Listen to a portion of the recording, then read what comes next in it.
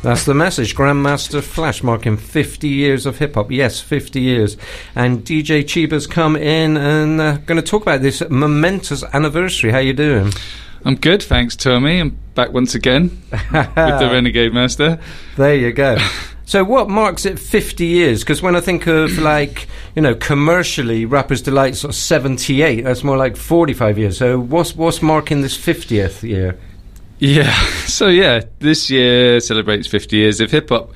And as a hip-hop fan and the hip-hop community mark this date based on a hand-drawn flyer for a Cool Herc gig at 1520 Sedgwick Avenue in the Rec Room, which was, you know, the school gymnasium, if you like, 11th of August, 1973. And DJ Cool Herc was famously pioneer of hip-hop. He was the first guy to not play that big tracks at the club. He would take the album tracks, he would dig for breaks, he would look for extended drum breaks in the middle of tracks and play 2 copies to extend that drum break. This is kind of what we consider the genesis of hip-hop. And so we use this flyer to date the origins of hip-hop. It's a bit fluffy, the date, but, you know, we'll go with it. Any excuse to celebrate. Right, okay, so that was what marked the actual thing of hip-hop. But before that, you know, people were playing at parties, but he just took those, you know, it's essentially like DJing. I mean, it's like 50 years of what we know as DJing, when you sort of mixing. So 50 years of mixing as well. Yeah, I mean, there's obviously, you know, a history of mixing records before that. But Cool Herc was the first one to sort of bring that hip-hop technicality to DJing. Certainly the first one to be playing 2 copies of a record to extend a break. Right, okay. You know, at that genesis of hip-hop and breakdancing, the evolution of that, it really relied on this extension of the drum breaks. You know, they'd say, like, the drum break in the middle of this track is where everyone gets really wild. So, you know, Cool Herc's like, well, let's make that last longer. We'll use some twin turntables, we'll drag it out. And, you know, he's beat juggling before it had a name for it, but that's what it is. But it's that whole idea of, in hip-hop, of digging in the crates, finding breaks that other people don't have, you know, pulling influences from all places to create a new thing. Right, okay. And so the rappers came a bit later? The rappers came a bit later, yeah. The rappers basically came along to hype up the crowd for the DJ. The DJ was the man. You know, if you watch a film like Wild Style, you know, that shows you how this is all happening. The DJ is the man, the MCs are there just to get the crowd hype. Right, okay. And then I guess the DJs kind of went more to the forefront after that, and I was always a bit saddened by that, because I really liked the when the DJ was up front, and it took a while to sort of get that back to the perspective when DJs were more up front. And yeah, of course. Well, you know, this lots of people might cite the first popular hip-hop record as Rapper's Delight by the Sugar Hill Gang, swiftly followed by The Message and stuff like that, and that's when the rap became, you know, the highlighted thing in the track, and the MC started to blow up, and then, you know, that snowballed. You know, there was always album tracks that gave hype to the DJ, you know, Magnificent Jazzy Jeff or whatever, Marley Marl and MC Shan, that sort of stuff, where they're giving props to the DJ again, and recognising the history of the culture comes from the DJ. But, you know, rap overtook DJs. Yeah, absolutely. And of course Grandmaster, which I imagine came from the chess. I imagine so, yeah. Grandmaster Flash, you know, there's Grand Mixer, DST, from, you know, the DJ from Herbie Hancock who did the scratching for Rocket. Yeah, Grandmaster Flash. Interestingly, you just played The Message by Grandmaster Flash, and Melly Mel. Grandmaster Flash had nothing to do with it. He was just more famous than Melly Mel at the time and in that clique. So they just put his name on it. Right, okay. As you know, please feel free to text in, phone in. Fact. Absolutely pull me apart on social media, but I'm pretty sure Grandmaster Flash had nothing to do with it other than stamping his name on it. Right, okay. So hip-hop as a subculture, so everything sort of started from that. So, you're talking about, the DJing, the mixing, the beat juggling, all the stuff, the graffiti, the breakdancing, all of that, rose up as a whole complete subculture, which, it's amazing. One of the biggest subcultures ever in musical history. Yeah, it's huge. You can't understate how huge it is. And all of this culture came off the back of really hard times. You listen to the lyrics of The Message, it was pretty rough in the Bronx. It was really bad. Zulu Nation, played a big part in trying to bring communities together with block parties, and hip-hop was a bit of a healing thing for those communities, and it blew up. And yeah, like you say, it kind of grew arms, sprouted arms, if you like, into breakdancing, graffiti, MCing, DJing. KRS-One will, people say they're the 4 pillars of hip-hop. KRS-One will tell you there's a 5th, which is knowledge, But all of those, it's, the way you dress, the way you speak, everything, And it's just become a huge culture that leaks beyond the music, It's a whole thing, it's a lifestyle for many. And now, a multi-billion-dollar industry. I don't think you could put a number on it. If you did, it would be trillions, because it extends so much further than music.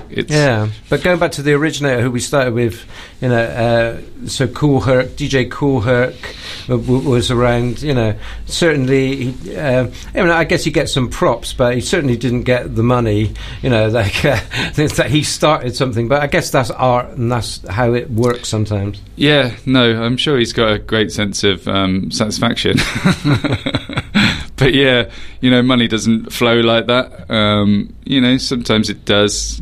For example, the guy who did the break, the Amen break, the drummer who played the Amen break for, I can't remember the name. And, there was a big feeling after that he just didn't make any of this money from Jungle and the music that ripped it off. And then there was Kickstarters to try and take that money back to that guy. So, it does happen. But, yeah, Kool Herc's still kicking around, and he's still DJing and still is lauded as, the originator of that hip-hop DJ culture. Right, okay. So how are you marking this anniversary? I'm going to have a cake. No, I'm putting on an event. I'm back to the Curzon in Clevedon. If you don't know about the Curzon in Clevedon, it's one of the oldest working cinemas in the world. It's part museum, part cinema. It's an incredible place. And we're showing a double bill of Wild Style, which is the film we just talked about earlier, sort of showing that birth of hip-hop. It's got everyone in it. Grand Wizard Theodore, the guy who invented scratching, the Furious Five, Double Trouble. It's got a character in it that's supposedly a little bit Debbie Harry. And it kind of shows that culture. It's a real window into that culture from the eyes of a couple of graffiti writers. So we're showing that, and back that up, we're bringing it, throwing it forward to 2001 with Doug Prey's film called Scratch, which is a documentary history about the art of turntablism, or scratch DJing, and how the DJ became such a thing, and how DJing turned turntables, that's I'd say, on its head and sort of turned it into a musical instrument. So one of the tracks you've brought in, which is the audio that you'll be using throughout the Curzon performance, but B-Boy Flip 4. That's a fun name, isn't it? So for many of these projects I do, and event projects, I've been in talk to you a few times, tell me about things I've done for the BFI and in cinemas and all this kind of out the club event stuff that I've been doing. I work with an artist called Toby Whitbread from New Analog, who always does the illustrations and the drawings for the posters. So that gives a bit of continuity in the events we're doing. And we also work with a beat producer called Indeed out of Norfolk, who loves a challenge. So, for the John Carpenter film we did, you know, he took the soundtrack and remixed it and flipped it into a way that we could have fun with. And for this, I've dug out loads of the original breaks from Wildstyle and sent them to him, and he's flipped them and turned around, kind of put a modern twist on them. And yeah, this is one of the ones. Let's check it out.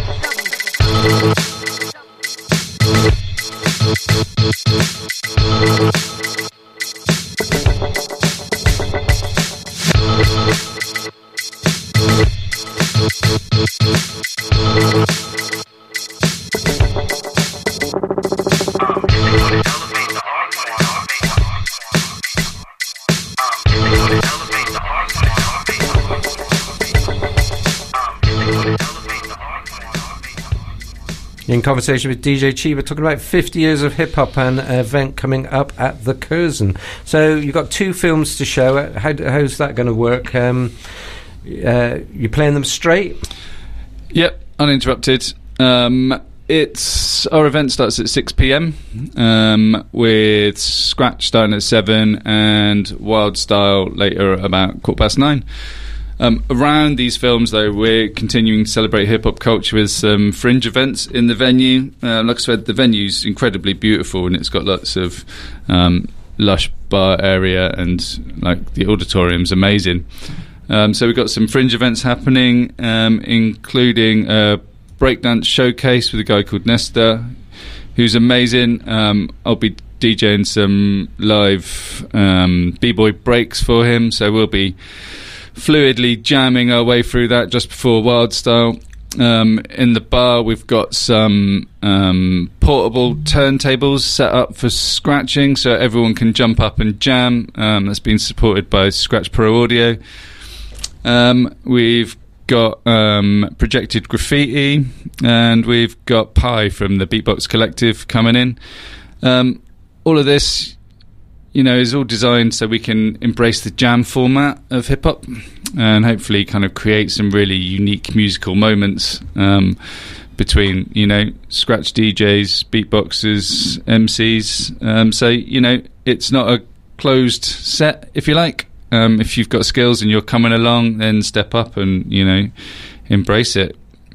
Let's do something cool. Wow, that's great. That's this Saturday at the Curzon Cinema in Clevedon. Yeah, that's right. It's Clevedon. It's only a short drive out of Bristol, and it is an amazing cinema. If you've not been, I highly recommend it. We were talking about the history of scratching, and the Grand Wizard Theodore, who came out with Rocket. Now, I can't exactly remember the date of Rocket, but it was fairly early. Now, before that, Herbie Hancock's a jazz legend, and indeed, just an amazing musician. Came out with some classic jazz stuff, and then all of a sudden, I don't know what happened. Really, he must have. Well, I guess he must have been influenced. I tell you what happened to Herbie Hancock was the Fairlight. He discovered samplers basically, and that's great. Like you say, Grand Wizard Theodore is the originator of the scratch. He invented the scratch. The DJ on Herbie Hancock's Rocket is Grand Mixer DST with the fresh. And if you watch the movie Scratch, lots of the most famous scratch DJs in the world, from Mixmaster Mike in Cuba and everyone, kind of cite that. Seeing that on TV was the moment when they went, oh, that's cool, I want to do that. So yeah, Rocket is, it's that Concord moment for many in the scratch world. So you've got you brought in a couple of tracks. One is the original Rocket, and then the second one featuring all the DJs. You're saying so? Yeah. So in the movie, this Doug Prey movie, Scratch, like I said, they will talk about Rocket being a big moment for them, discovering scratching, seeing scratch DJing for the first time, and in response to that, they all jumped on a remix following the movie. It's on the soundtrack for the movie as well. Okay, this is Rocket. This takes me back.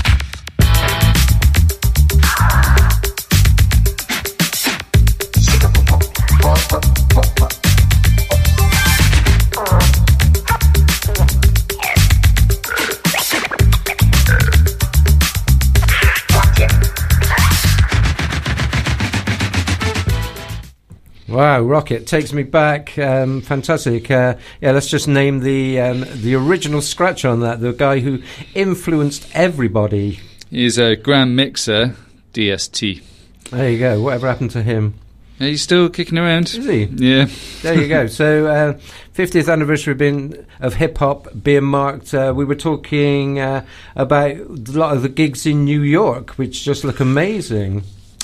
Yeah, I mean, not to overshadow what we're trying to do in Bristol, but yeah, wow. There's some lineups going there. There's Rock the Bells and LL Cool J. Got something huge going on with, everyone, Run DMC, Roxanne Shante, Marley Marl, just, everyone you could name from the back in the day, KRS-One. There's a big one in the Yankee Stadium. I think some of those events will be absolutely mind-blowing. And for most of us who can't get over to New York to see all those amazing gigs, I did enjoy earlier this year at the Grammys when they also marked 50 years of hip-hop, and just had a great lineup of old-school rappers and people throughout the history. I particularly liked Run DMC came along, and DMC had a Beastie Boys t-shirt, which was just marked respect for the Beastie Boys. Of course, weren't there because no MCA, but that was respect to the Beastie Boys from DMC. Yeah. Well, they toured together a lot. Absolutely. And it was a back and forth love, which is great. Yeah, absolutely. I was lucky enough to see the Together Forever tour when it came to Birmingham, Run DMC and Beastie Boys. The last track you brought in is Peanut Butter Wolf. Tell us about that. Oh, this is Tale of Five Cities. This is from the album My Vinyl Weighs a Ton. Peanut Butter Wolf, if you don't know, is the head honcho at Stones Throw Records. Really influential West Coast hip-hop label. This was the first track I heard on the radio that made me go, damn, that's so dope. I want to get involved in that. I want to go. Right, personal influence there. Absolutely. So this was my Rocket moment. Right, okay. Here's a little story that must be told. Here's a little story I got to tell about This is a story that must be told. Let's do it like this.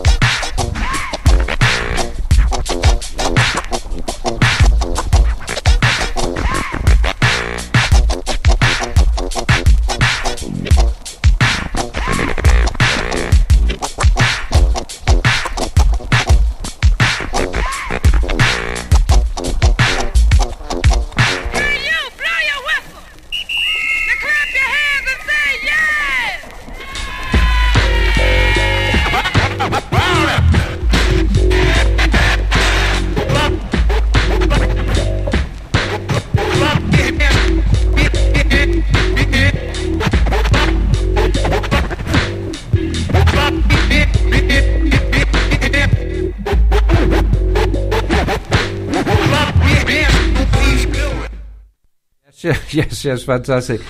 Peanut Butter Wolf, that was your influence, chatting to DJ Cheeba about 50 years hip-hop. The event at the Curzon, when can people find more details of that?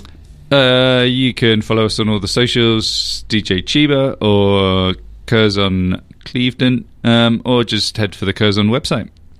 Well, thank you very much for coming in. It's been great to chat to you.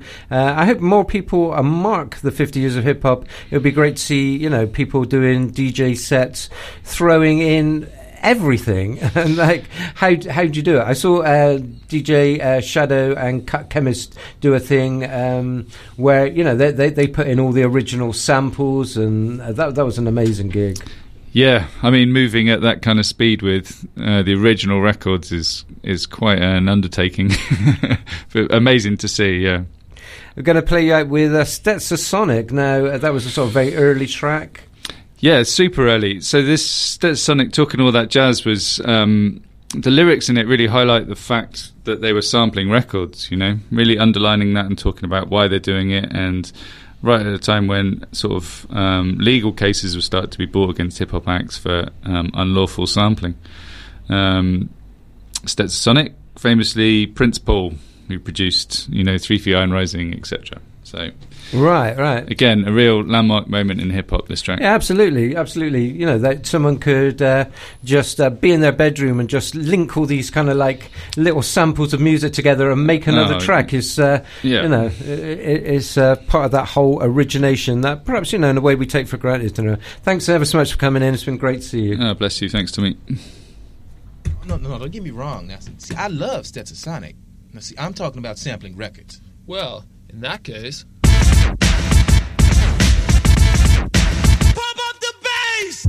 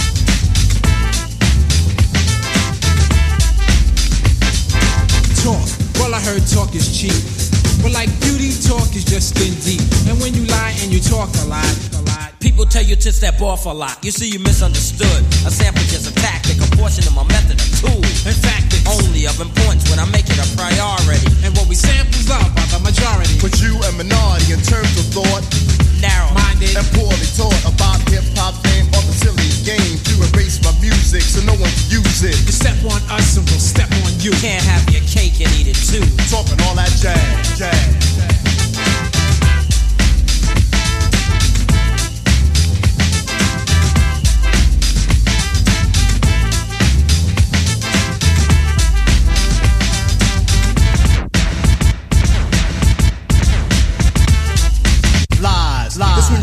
Truth. It's when you talk more jazz than proof, and when you lie and address something you don't know. It's so whack that it's bound to show. When you lie about me or the band, we get angry. Whip out our pen, start writing again. And the things we write are always true, sucker. Let's get a grip, now we talk about you. Seems to me that you have a problem, so we can see what we can do to solve them. Think rap is a fad, you must be mad. Cause we're so bad, we get respect you never had. Tell the truth, James Brown was old. Tell Eric and Rock came out with I Got Soul. Rap brings back old R&B, and if we would not, people could have forgotten. We want to make this perfectly clear. We're talented and strong and have no fear of those who choose to judge but lack pizzazz. Talking all that jazz.